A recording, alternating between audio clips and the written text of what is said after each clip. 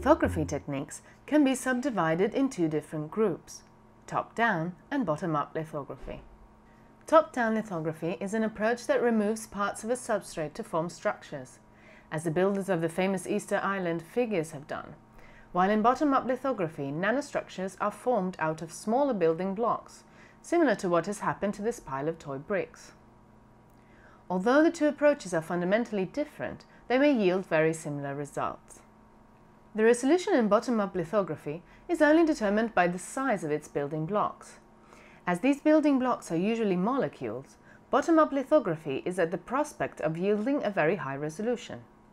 Block copolymer lithography is an example of a bottom-up approach. We make use of the principle of self-assembly to induce order in an otherwise disordered sample. A block copolymer is formed of two or more homopolymer chains joined together through a covalent bond.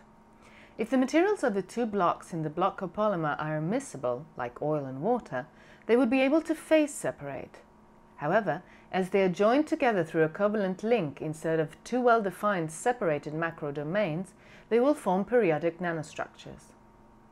The parameters controlling the self-assembly are mainly two. The volume fraction of two blocks, F, and the segregation strength are given by the product of N, number of monomers, and the Flory-Huggins parameter, chi. If the segregation strength is over a critical value, they will be able to phase separate and form different nanostructures, depending on the volume fraction of each block, such as spheres, cylinders, and lamellae. Unfortunately, the phase separation of block copolymers only induces short-range order. To induce long-range order, which means to control the self-assembly on large areas, we have to fabricate guiding patterns.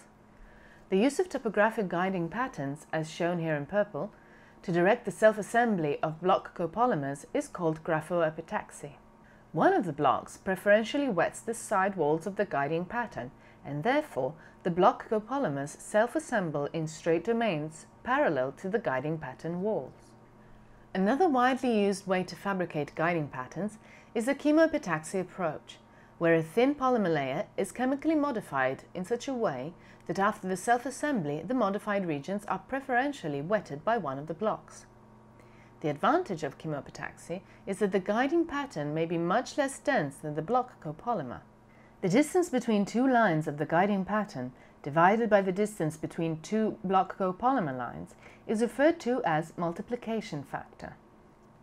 In order to do lithography, it is, however, not sufficient to have a large array of oriented block copolymers.